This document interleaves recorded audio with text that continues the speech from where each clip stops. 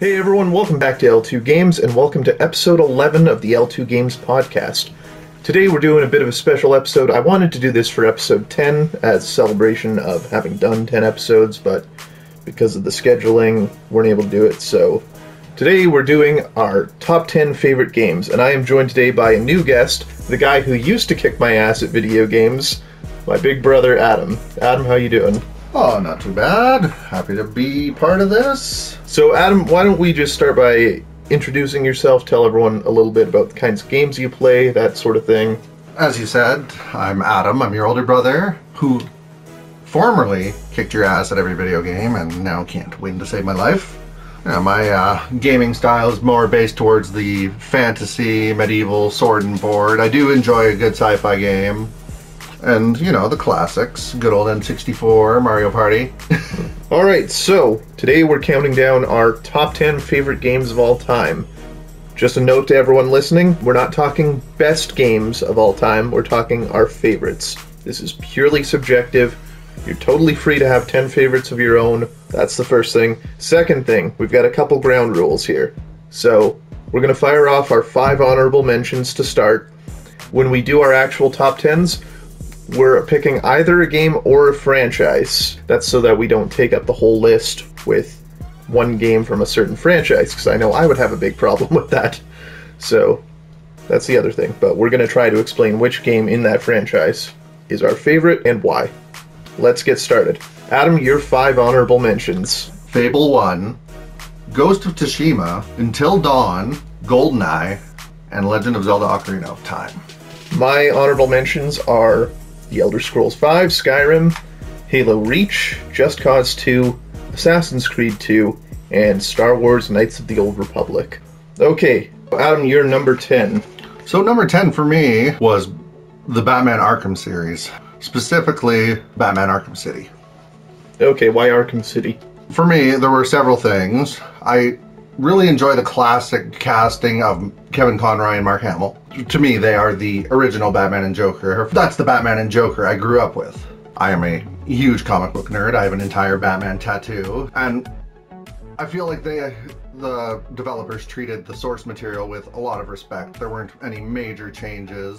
I mean, my issues with Arkham Knight we've discussed in the past, but for the viewers here, they changed Jason Todd, who is the Red Hood in the comic book continuity, to the Arkham Knight. I mean, it's not a major change and it doesn't affect the gameplay, but I mean, I understand why they did it though, because they don't want to just be completely retreading a Death in the Family, but at the same time, anyone who knew any of those stories knew from the start that that's who the Arkham Knight was. So yes. It wasn't really super effective as far as red herring. No. My number 10 is Mafia 2. Mafia is one of those series that I wouldn't have played had it not been for having free demos on the Xbox Live Marketplace. And I really wish developers these days would put more effort into releasing demos for people, because there are actually quite a few games on my list that I wouldn't have touched if not for demos. Mafia 2, approaching it, it looks on its face like a GTA game set in the 40s. It's sort of a faux open world game. Like, it's a very linear story told within an open world environment, so it's kind of misleading in that sense. And it's also not a satire like GTA is. You know, GTA is kind of meant to be very tongue-in-cheek humor. Mafia is a very serious and dark story, and a very personal story with high emotional stakes about someone who grows up in poverty and turns to a life of crime, a life of organized crime. And story-wise, it told a great story of two best friends who get caught up in this world of crime and, you know, the things they lose and have to sacrifice along the way. And I really enjoyed the story. And gameplay-wise, you know, solid driving mechanics, great shooter mechanics, so it checked all the boxes for me. The other big thing I loved about Mafia 2 was just it had a bunch of little details that at the time didn't seem like they were all that common in games. Like, you do things like turn on your faucet in the kitchen or go to the fridge and get a sandwich. And a lot of games at the time, this was in 2010, didn't have that level of detail, or even something like the magazine dropping out of a gun when you go to reload. And I just appreciated that attention to detail in it. Okay. Alright, moving on to number 9. What have you got? So, number 9 for me is Star Wars: The Old Republic. Okay. And for me, I've lost endless hours in the Star Wars galaxy. But for me, Star Wars: The Old Republic, it's your Star Wars story. There are 8 unique classes. These 8 classes have a unique storyline each. Well, doesn't it also depend on faction too, whether you're Jedi or Sith? Absolutely. And more along that line, you can play a dark Jedi or a Sith with a conscience. It's literally every choice you make affects the galaxy. Yeah, it's got that classic BioWare branching narrative. Absolutely. Where you get to make choices that actually affect the outcomes for your character, but done on a larger scale because it's an MMO and has been going on now 10 years. Yes. Impressive too. To have a branching narrative go out that long. And it's weird to me how BioWare seems to have gotten it so right with the Old Republic, and then went and had a live service game like Anthem, which they got so wrong. Yeah. And there's another game that I was turned off of because of the reception it got. Yeah, rather than being able to try it for yourself. Although, to be fair, I went out and picked up Anthem when it was on sale for $5. It wasn't worth the $5. I was bored of it within the first hour and a half of playing it. So, moving on from that, your number 9. My number 9 is Uncharted 4: A Thief's End. That So surprises me, I guess though. I'll say the whole Uncharted series, but specifically Uncharted 4 is my favorite. I felt that Uncharted 4 told the best story. They ditched the supernatural elements from the first 3 games, which I was actually thankful for. Those always came in sort of the third act of the game and felt like just coming completely out of left field to throw off what was otherwise a grounded story. So, for me there, just some clarity for the viewers, Uncharted 1, you're talking about the zombies. Yeah, the zombies, and then Uncharted 2, it's the guys in Shambhala who drink the tree sap and then get superpowers pretty much. So I like that Uncharted 4 told a more grounded story. It also told a much more personal story for Nate, because it was all about rediscovering his family, whether that's rediscovering his relationship with Elena, who, you know, he gets into some rough waters with because he keeps lying about where he is and what he's doing and not wanting to go back into this life of adventuring and thievery, or his relationship for it. Yeah. Or his relationship with Sam, who he's thought for the last 10 years is dead. So again, I love that more personal aspect of it. We see a much more vulnerable Nathan Drake. It also has some of the best action set pieces in the entire series. The grappling hook car chase is my favorite one of the entire series. You know, you're getting dragged along in the mud, but still shooting at people, jumping from car to car, and it's just such a badass moment for the series. So, what do you have for number 8? Number 8 is Grand Theft Auto 5 for me. Wow, number 8. Like I said, this was a very tough list for me. Okay. I mean, for me, Grand Theft Auto started with Vice City. And at that time, I was much younger and didn't have an appreciation for the story. But for me, Grand Theft Auto 5 just took it to another level. Having 3 playable characters throughout a story that started completely separate, and the way they interwove the stories to come together in the end was amazing. And the actors were incredible, and you and I have both had the pleasure of actually meeting Trevor Phillips, Stephen Ogg. Yep. And that was awesome too. This one he is just as amazing in person as he is portraying Trevor. And I'm glad you say the actors behind the characters, because a lot of people miss the fact that it's not just voice acting they're doing, they're actually doing real acting. And one of the things I love about GTA is it's a very cinematic game. You see the cutscenes are shot using real cameras, and obviously it's a lot of mocap, but they're doing real scenes, and it feels like a really long, drawn-out heist movie, but it's really well done. There's a lot of great humor, a lot of strong character interactions, the relationship between Michael and Trevor. It was just, overall, one of the best stories I've played. I do like the relationship between Michael and Trevor, but my favorite relationship in the game is the mentorship between Michael and Franklin.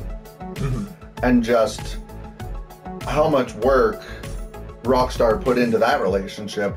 And even with Grand Theft Auto Online, which is amazing in its own rights and a great experience for gaming, and just the continuation of Franklin's story in the latest expansions, or however you would phrase it, in online, just show how much he learned from Michael.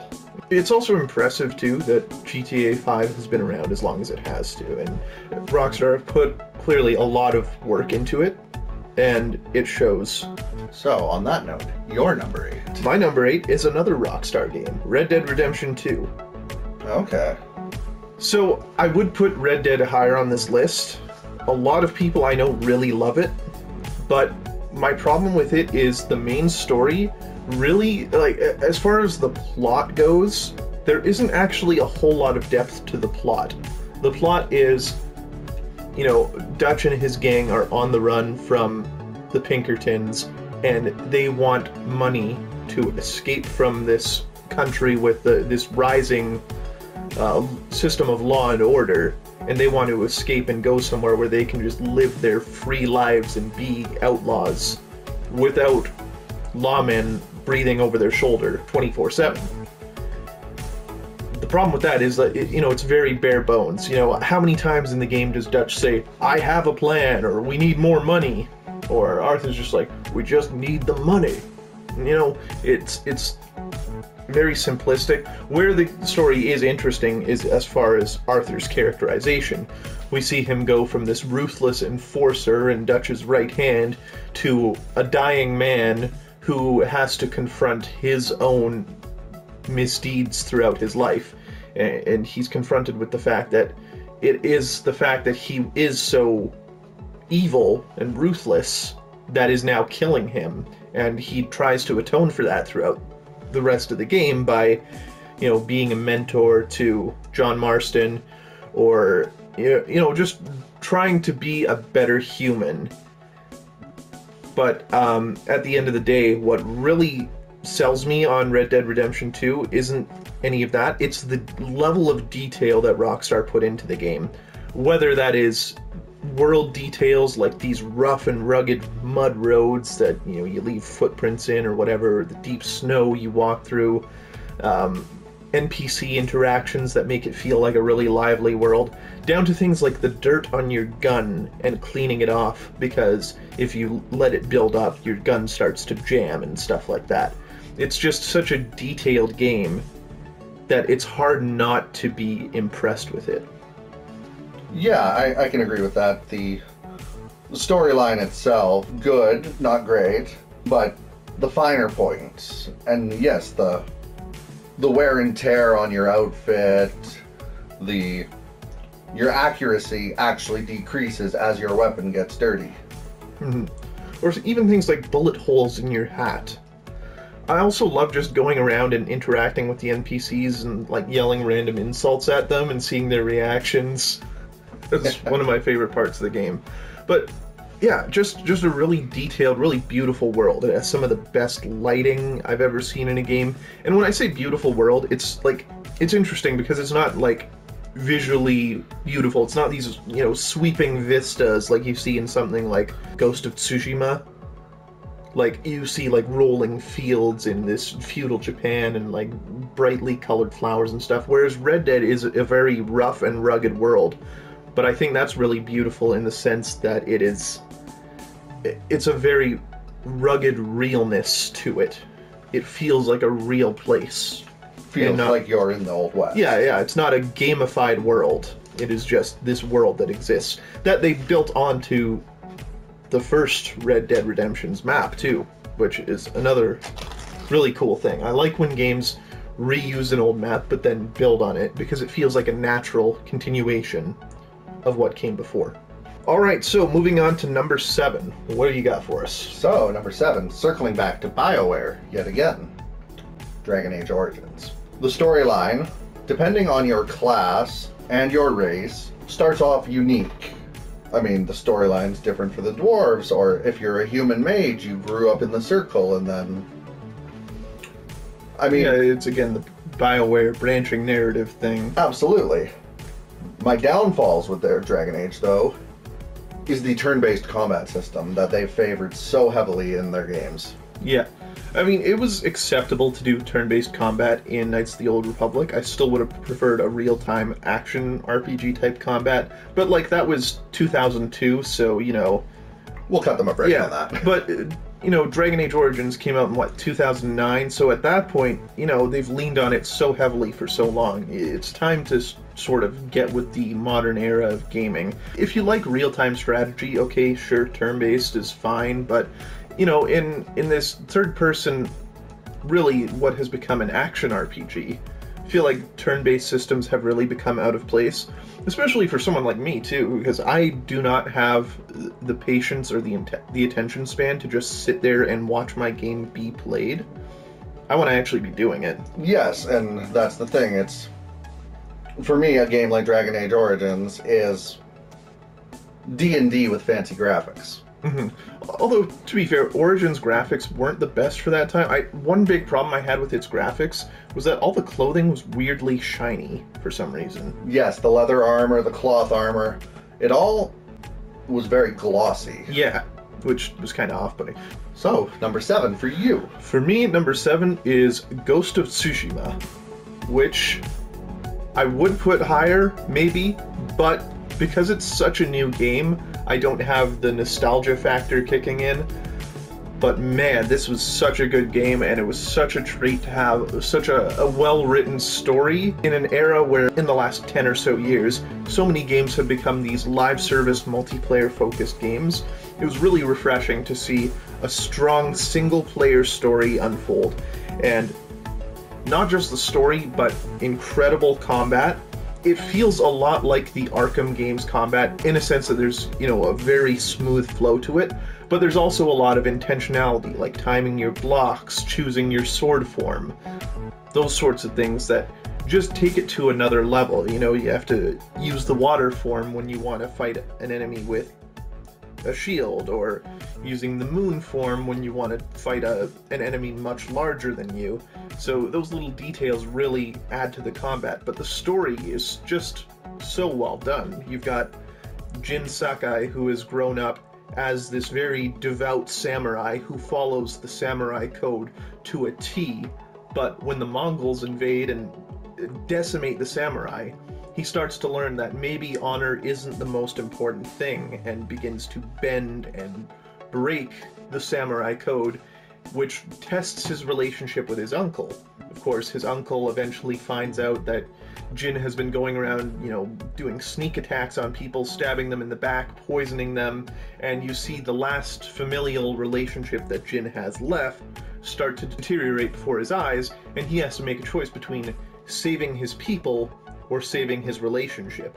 And the ending to the story is so absolutely gut-wrenching, because in the end, the Shogun tells Jin's uncle that he has to make a choice. He has to bring Jin to him, or he will die. And so you have to make a choice now, whether to kill your uncle and give him an honorable death by combat, or allow him to be executed by the Shogun. And it's just such a gut-wrenching moment, because Jin now has completely given himself to the ghost and needs to make this decision of whether to, again, give his uncle an honorable death, but at the same time end his uncle's life himself, or allow his uncle to be killed by someone else because he can't stomach killing him. Yeah, and I mean, Ghost of Tsushima was one of my honorable mentions, and I would have loved for it to be on the list, but I have not yet completed the game. But just even as far as I've gotten, the scenery, the attention to detail, even the armor sets, like, just amazing and beautiful. That was the other big thing. That was the other big thing for me too, was the world that this game takes place in. It is by far one of the most beautiful open worlds I've ever had the pleasure of playing around in. Yeah, again, these beautiful sweeping vistas of feudal Japan, whether it's these brightly colored flower fields or cherry blossom trees blowing in the wind. It's just such a great game to look at with a great story and incredible combat. So hard not to include it in the top 10. And maybe as the game gets older, that nostalgia factor will kind of dig in and it'll start to become, you know, an even more revered game on my list. But for now, I feel like number 7 is a fair spot for me. Okay, moving on to number 6. What have you got? So, we've touched on this already, but Star Wars Knights of the Old Republic. Yeah, not to be confused, everyone, with Star Wars The Old Republic. This is a different game, so for those of you who don't know, The Old Republic was the one that came out in 2012. It's the MMO. Knights of the Old Republic came out in 2002 for the original Xbox, and it's one of the best stories ever told in gaming. I don't think you could have said it any better. For me, KOTOR is a timeless Star Wars classic. Yeah, and that's not even just like talking Star Wars games. It is a timeless Star Wars story. It is one of the Star Wars stories. Absolutely, and I mean, just the twists in it. I mean, you start off as this Republic soldier on a ship who get attacked by the Empire, and you do not understand why they're attacking. Yeah, you kind of think you're just a nobody foot soldier who happens to be Force sensitive. Yeah, and over time you start discovering your connection to the Force, and then eventually you become a Jedi. And then as you progress further in the game, there's the twist that this dark Sith Lord that the galaxy is still recovering from. Yes, the Dark Lord of the Sith at this time. Darth Revan is you. And you were injured in combat and betrayed by your apprentice, Darth Malak, and you lose your memory, which has set you on this path of self-discovery and redemption, really, for Revan. I guess depending on whether you choose to be with the light or dark. With the BioWare narrative again here, circling back to this again, is you have the choice. Do you resume the mantle of Darth Revan and bring the galaxy to its knees once again, or are you redeemed? Are you the Jedi Revan now? Mm-hmm. The Knights of the Old Republic plot twist, too, is arguably the best plot twist in gaming. You know, you've got this Dark Lord of the Sith who has brought the galaxy to its knees with this war, and you find out, holy shit, I've been the bad guy this whole time. And it's just so cool to finally get that reveal and see how deeply entrenched in this galaxy this character who you thought was a nobody really is. And once you read up on all the lore behind it too, it's just really mind-blowing that this was an original story created for a video game, but has become so revered within Star Wars lore generally. Another thing about these BioWare games is the characters, again, the companions, and specifically in Knights of the Old Republic, you start off as this foot soldier nobody, and Carthonasi, you stand side by side with this man and fight with him. He's a Republic soldier, and then you find out that his family was killed by your character, essentially, and all the good that you've done with him is just the way his character like reacts, and just the interaction between you just shows how much BioWare puts into their stories.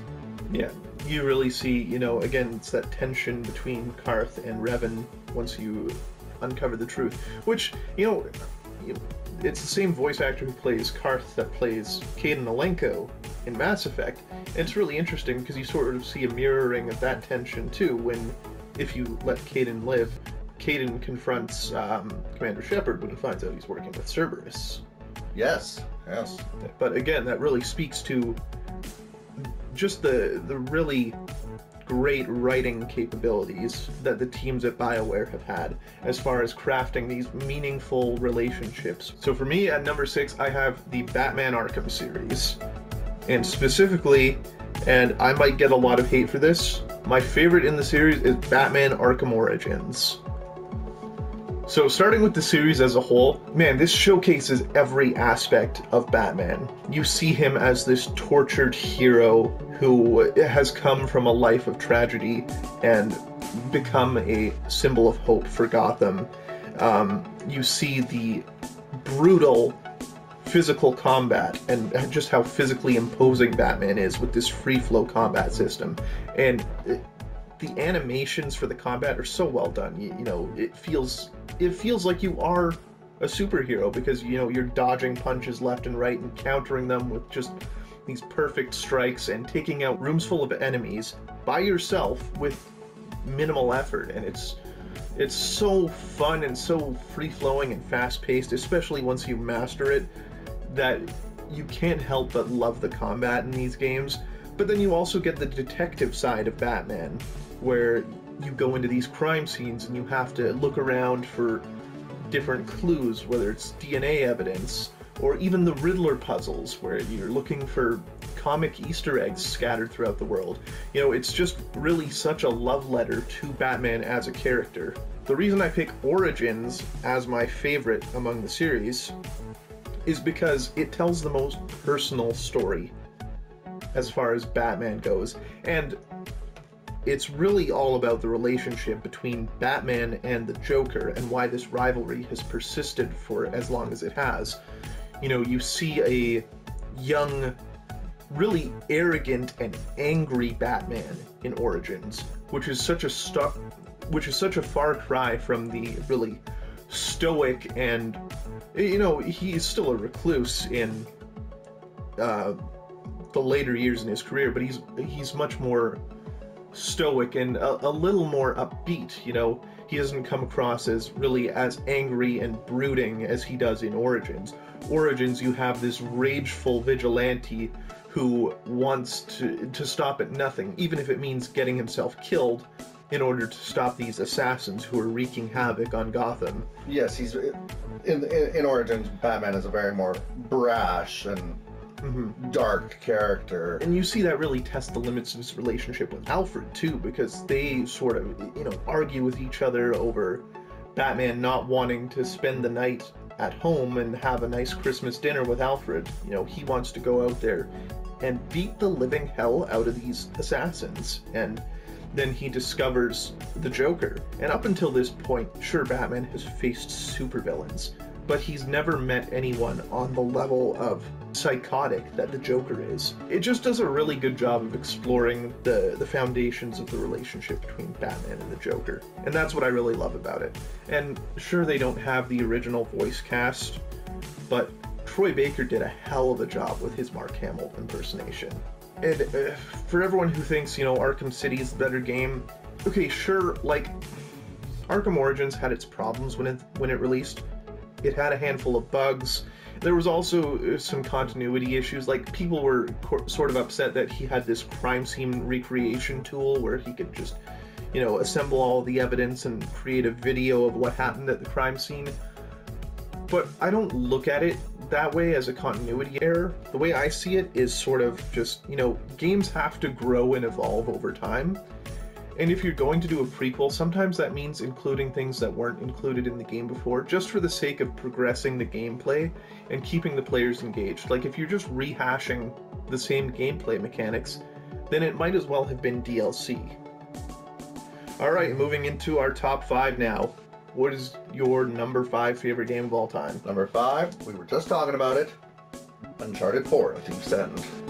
I'm surprised Uncharted 4 is your favorite. I would have expected Uncharted 3 from you.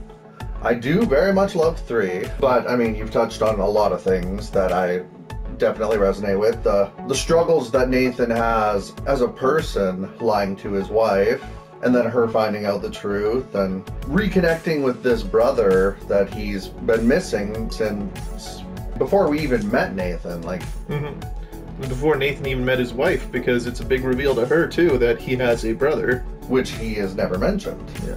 For me, the Uncharted games are I'll call it a modern Indiana Jones. Yeah, well, I mean, really, they take a lot of inspiration. They're kind of a love letter, again, to those classic adventure movies, especially Indiana Jones. Absolutely.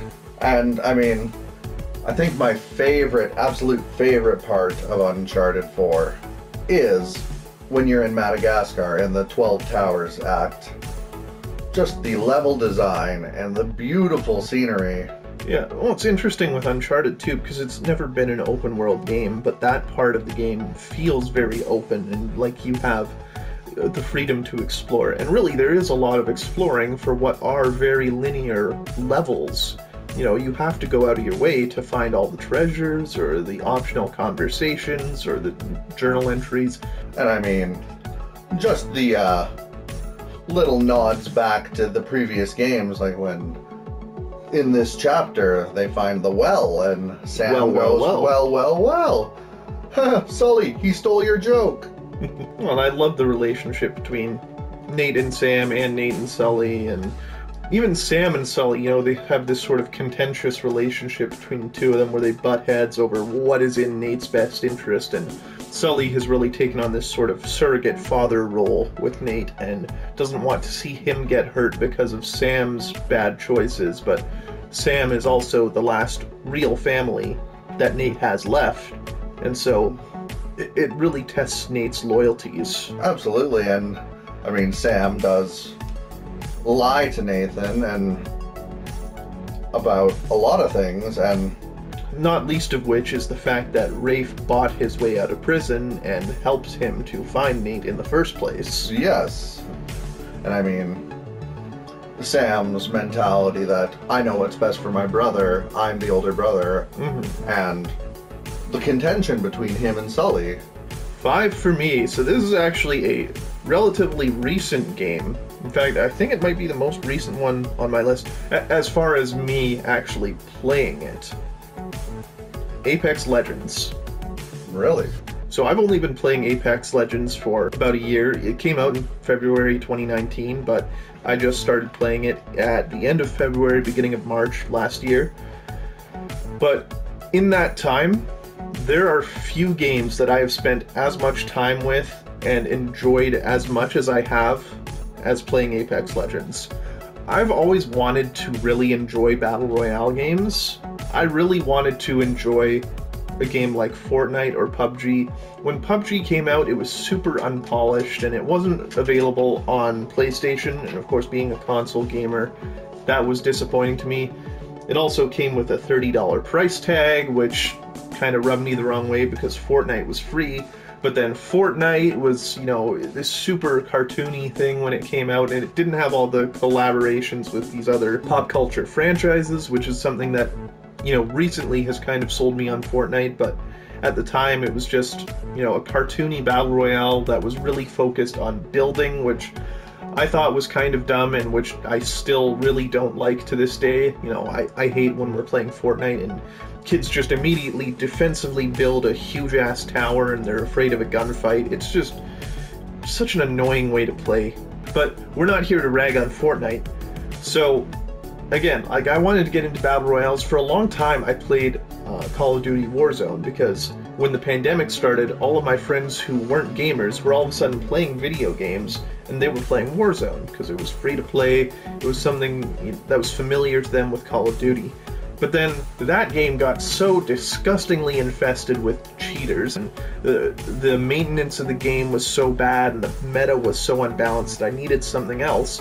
So one of my friends convinced me to play Apex Legends, and at first I hated it. I thought there was such a steep learning curve as far as finding attachments, figuring out which guns to use. The movement was hard to get used to, but, you know, after a while, I really started to enjoy it and get invested in the lore. You know, I didn't know at the time that it was really a spiritual successor to Titanfall. It's set in the same universe as Titanfall, and it's got a lot of lore behind it, which I really wish they did a better job of exploring, because you've got so many cool character designs and character backstories that don't really get fleshed out through the gameplay. But it's a fast-paced battle royale that I have been able to play with so many of my friends, and I've gotten pretty good at. Like, you know, I've got like a 2.9 KD ratio now. I've gotten up to Diamond 2 rank, and it's just a lot of fun. And I haven't had that much fun with a game in a very long time. So, number 4. Number 4, The Witcher 3 Wild Hunt. Okay. I just absolutely love The Witcher. Just the story behind Geralt of Rivia and his relationship with Ciri and Yennefer, and the storyline is incredibly well written. A thing that they did very well is your hair grows over the course of the game, and people notice your hair growing. Like, I mean, there's a scene in Skellige where if you don't shave, or if you do, Yennefer says, "Oh, you don't shave, or you haven't shaved your beard, it looks good," or "You're clean shaven, it looks..." I don't remember what she says. But just a beautiful open world, and the monsters, and like, the monster journal was a huge thing for me. Like, learning about every creature. It's a game that really makes you dive into your journal and your codex to figure out what the weaknesses of different monsters are too, and to prepare yourself best to go into battle. Like, you actually have to involve yourself in the lore. Yeah, I really enjoyed The Witcher 3. I think if I had a big problem with it, it's that the story was a little too long. Like, I don't have a lot of free time on my hands, so it's not easy to just sit down and pick something up and invest myself in an 80 to 100 hour story these days. So that was kind of tough for me. The other thing too was, like, the combat wasn't the smoothest. Like, the combat animations could feel a little wonky at times. So those aspects, you know, I didn't really enjoy as much. But I think my favorite thing about The Witcher was the monster hunting. You know, being this contract monster hunter. It really reminded me of the early days of Supernatural. Absolutely. Which in the first 5 seasons is one of my favorite shows ever. Before they, you know, really leaned into the whole war between heaven and hell for the last 10 seasons, which got old really quick for me. Not to rag on Supernatural too much here, it's not what we're here for, but the whole, you know, idea of going from one town to another and taking care of a monster problem really reminded me of Supernatural, which is a huge hit right in the nostalgia bones. So absolutely. And even rolling into town and going to the bounty boards and picking up the bounty, and then going to negotiate the contract itself. Mm-hmm. Yeah, and then giving you that freedom of choice, you know? Do you want to be a good guy and take a lesser cut? Do you want to, you know, play hardball and say, okay, well, either you pay me what I want or a monster kills you all? Yeah, absolutely. And for you, number 4. For me, number 4 is Alan Wake. Again, a game that I've never played. I've seen you play it, and I see the appeal of it. I've just never picked up a copy. But the thing with Alan Wake is it's just such an incredibly and criminally underrated game. And what really sold me on it was the story. When I first played it, I was a young, aspiring writer, and seeing this story about a writer who is struggling for years with writer's block, who used to be a best-selling author, that in itself resonated with me. But then you start to peel back the layers and see how complex of a character Alan is. Not only does he struggle with writer's block, but he also has a really short temper. He struggles with alcoholism and staying sober.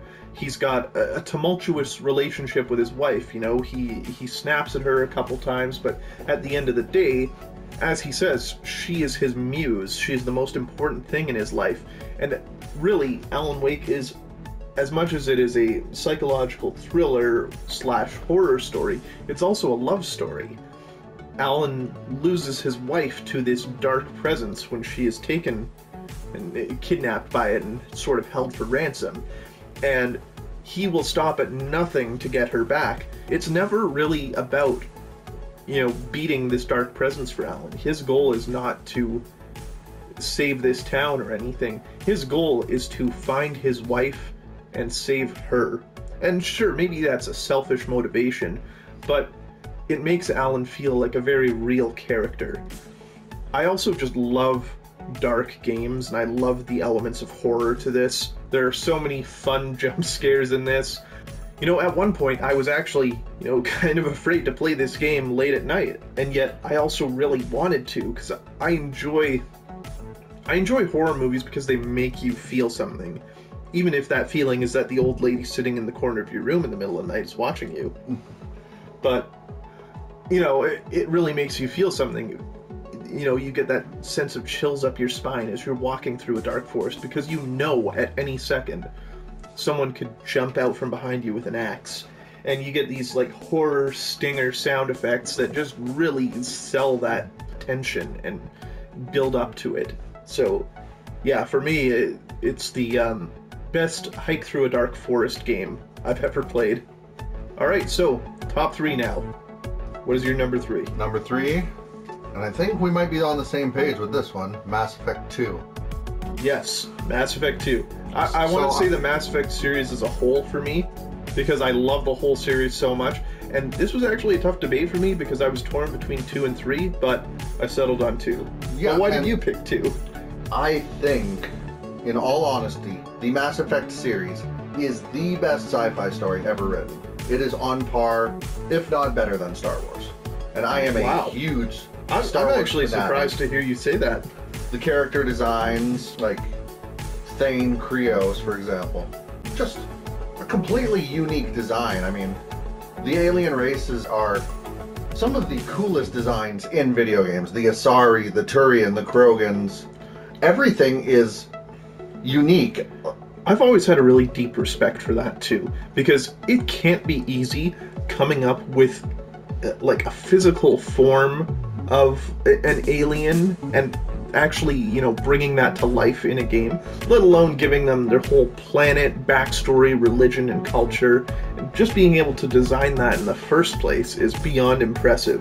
To see it so consistently well done in Mass Effect is really, really something else. Absolutely, and a huge thing with Mass Effect, in Mass Effect 1, you choose your Shepard's origin, if he's a soul survivor, a war hero, an Earth orphan, but you can import those choices into the later games. Like, you can import your Mass Effect 1 playthrough into Mass Effect 2, and that affects your entire game, whether Ashley Williams survives, or Caden Alenko, or if you got some of your crew members killed during the suicide mission in Mass Effect 2, that carries over to 3. Absolutely. And that's what I love so much about Mass Effect, is that it really is the pinnacle of continuity within games. Say what you will about the ending and about picking which color of explosion you want at the end of Mass Effect 3, you know, that I understand people's frustration with that, but up until that point, to see the level of detail and just the most minor things that could carry through from one game to the next. Your interactions with Conrad Werner, for example, and whether you shot him in the foot in Mass Effect 2 or not. You know? The Kalisa Binson Al-Jalani news. Yeah. Punching her out or not. I love the video in Mass Effect 3 where you go to the Citadel security surveillance station and you just watch her get absolutely rocked by a Krogan and sent flying across a room. Absolutely. But yeah, it's just the level of detail as far as carrying over that story is so well done. And that's not even like, we haven't even talked about the story itself yet, or the characters themselves, or even the gameplay. For me, the combat system in Mass Effect 2 was the best. I would have to disagree with that. I felt like 3 was the more refined combat system. You know, the cover mechanics just felt a little sharper, and being able to roll during combat and dodge more fluidly, as well as the melee attacks with your Omni tool. I really enjoyed those.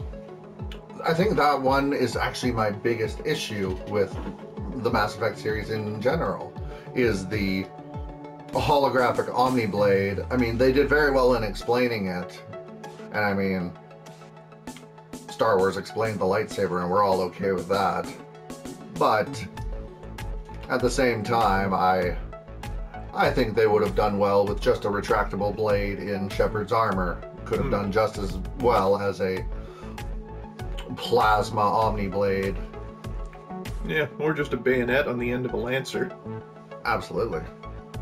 But, like, even going back to the story, you know, it's this really, really grand space opera.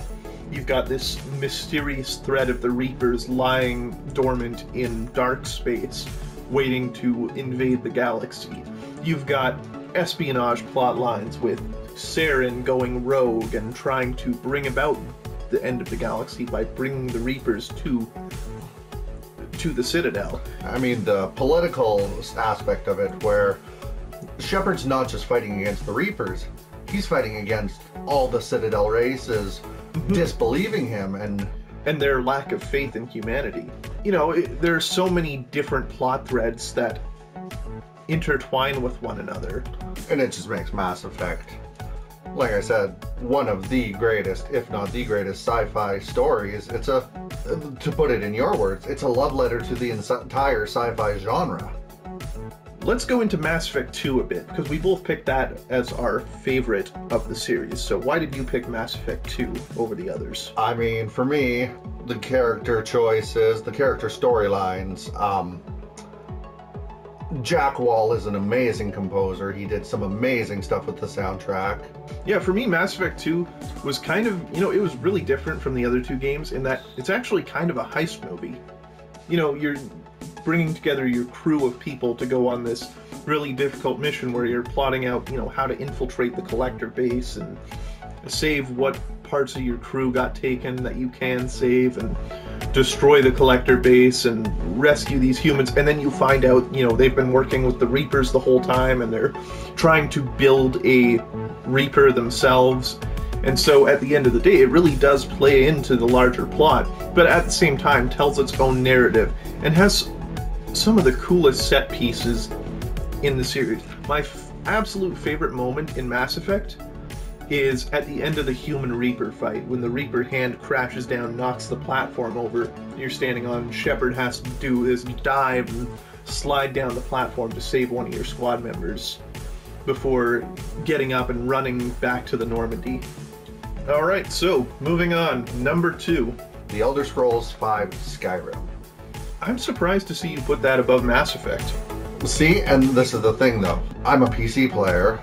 I was gonna say, like, as a console player, I feel like this is a different game, so PC, you've got a lot more options. Yes, and one of my biggest points for this, Skyrim, on its own, probably number 3, but with the modability and all the options and choices you have, it definitely makes it for almost a completely entirely different game. Well, that really speaks to the dedication of the community around Skyrim too, to have so many dedicated modders who are not just building, you know, visual mods, but there are story mods too. You can, you know, pick up and play a new story that someone in the community wrote.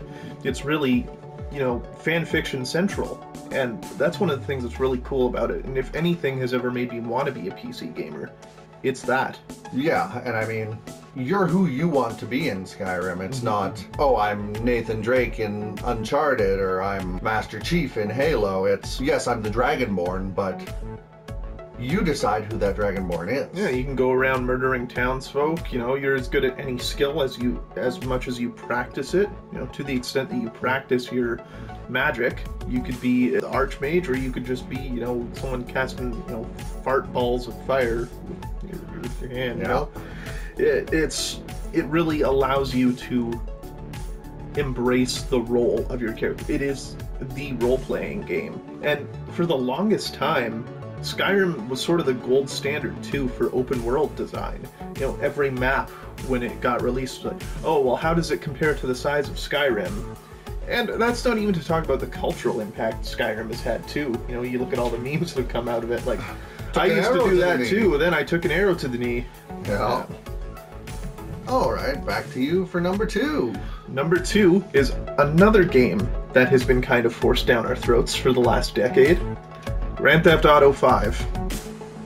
So, we talked about it before. Again, great performances from the actors that told a really good story with a lot of great humor, a lot of strong relationships, and a lot of cool action set pieces. You know, one of my favorite moments in this is when you're playing as Trevor and chasing down the train that he's trying to crash and get whatever it is on board, and you have to jump from the side of the road on top of the train with the dirt bike. Or even like the bike chase out of the jewelry store heist. You know, gameplay wise, the driving feels great, the shooting mechanics are great. It's just such a blast to play through. But what puts GTA at number 2 for me is GTA Online. Because it has continued to receive major content updates, free content updates, for its entire lifespan since 2013 that have kept me involved. I was looking at my playtime the other day. I have played over 220 days worth of GTA Online. Oh, wow. Nearly an entire year, almost 10% of my time in the last decade has been spent playing GTA.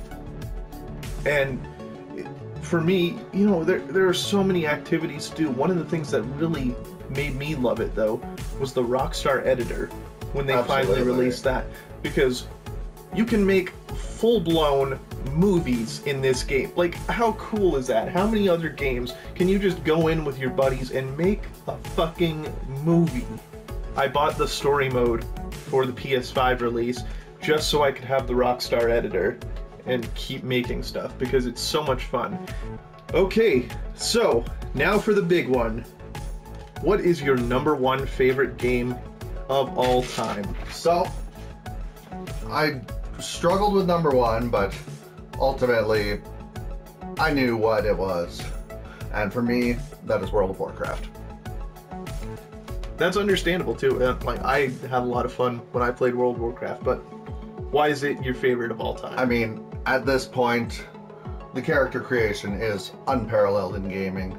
There are now, as of the latest expansions, 23 different races, 12 classes to play from, and the soundtracks in World of Warcraft are beautiful. The landscapes are beautiful. There's always something to do, and I have tons of friends that still play. I mean, well, and how many friends have you made through playing World of Warcraft? Absolutely. Things like guild members and stuff. That absolutely, you like lifelong friends. And I mean, shout out to my 2 current partners in crime, Rob and Alan. Rob hails from down under in New Zealand, and Alan and I have been friends going on 13, 14 years. Yeah. And, like, you know, socially, World of Warcraft is a huge thing. You know, you can really interact with people. I don't think I've seen a game that's as social as WoW, because people are constantly in the chat talking to each other, even doing things like trading items, enchanting, selling your services, auction houses. It is one of the most social games ever. And, like, you know, you get your guilds, you have your roleplay servers. Yeah, and I mean, that's the thing too, is there's something for everyone, whether you're a role player and want to just hang out in the inn and sip your mead and chat with your cohorts, or if you're a paladin traveling around dispelling the undead. I was very close to including World of Warcraft on my list. I didn't, because for so long it stuck to the pay-to-play model of a subscription service, a monthly subscription, and I feel like that's just so old and outdated at this point that something needs to change. You know, I feel like that just isn't viable for people today. I think World of Warcraft, even today, could still be really successful if it was entirely free to play, and then money was just spent on special cosmetics. So for you, the big numero uno. Number 1 for me. I have to pick a franchise for this one, because otherwise my whole top 10 list would have just been all of these games. but number one is The Legend of Zelda. But specifically, my favorite game in the series is Majora's Mask. The Legend of Zelda as a whole was my childhood. The very first video game I ever personally owned was Ocarina of Time. Our parents bought it for me as a Christmas present when I was 3 years old in 1998. Don't know why, I had no idea how to play it, but it's been such a consistently well-made series. Even Ocarina of Time, you go back and play it today, it feels like it plays like a modern game. It doesn't look the part necessarily, of course there were hardware limitations, but it plays beautifully. In my opinion, the soundtracks in The Legend of Zelda are the greatest soundtracks in video gaming history. And I mean, that's partially because it was out of necessity. You have any game where there's no voice acting and you've got to have something stand in for that. And they did an incredible job with that. Koji Kondo's soundtracks are so iconic. Whether it's the Ocarina of Time title screen music, the Gerudo Desert theme is a huge one. Dragon Roost Island in Wind Waker. They're just such iconic soundtracks that you can't help but love them. No, and I mean, for us, you and me specifically, for your birthday a couple years ago, we went and saw the Legend of Zelda Symphony of the Goddesses. Yeah, which was fantastic. And like, you can have a whole concert around video game music from this series. I don't know any other series that people would pay, you know, a couple $100 to go see an orchestra play that music from. It's such a cultural phenomenon. And like, even things like the combat is so well done and has been so influential in games, like the 3D lock-on melee combat, but it's still very engaging and very fun combat. You have all of the different iconic items, the hook shot, the bow, the mirror shield, that themselves have become icons in gaming. The Master Sword. But to go into Majora's Mask specifically, Majora's Mask is what made me love dark stories. There were times as a kid, you know, this came out in 2000 when I was 5 years old, but there were times where I would just let the clock run out on the 3-day cycle so that I could watch the moon come crashing into Termina and kill Link.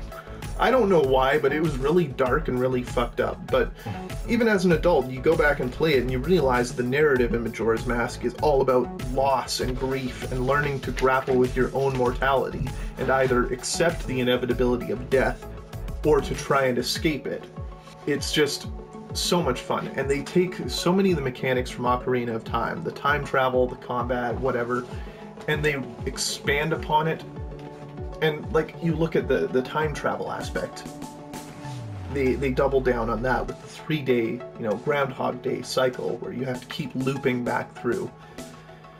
Soundtrack's incredible. Just a game that for me has not aged a day since it released. So that is my number one favorite of all time. That's a pretty good choice. Alright, well, that's going to do it for us here today. Thank you guys for listening to this episode of the L2Games podcast, and Adam, thank you for joining me. Thanks for having me. We'll see you guys in the next one. I'm Commander Shepard, and this is my favorite podcast on the internet.